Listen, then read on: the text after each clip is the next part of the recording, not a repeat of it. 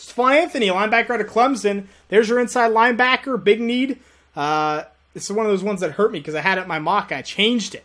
But Stephone Anthony, kind of a two-down thumper with a lot of athletic ability. I think he plays more like a thumper, but obviously showed off the combine and sometimes on the field just how athletic he really is.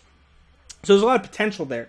Good lateral movement from Stephone Anthony. Goes sideline to sideline well. When he gets gearing up, he's very tough to stop. Will make that big hit and punish you. Punish you in open space. So he knows how to shed blocks really well. And I think when he plays downhill, and he's good. That's the thing, is you have this coverage ability, a guy that can hit you.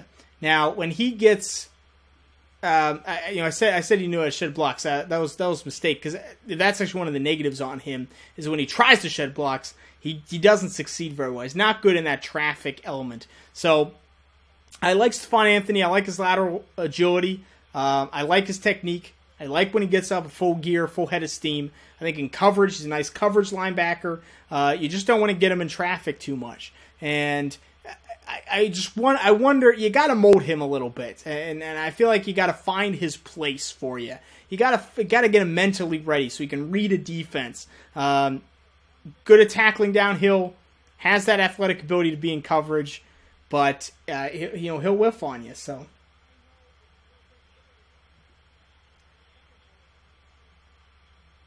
Yeah, I don't think Anthony would have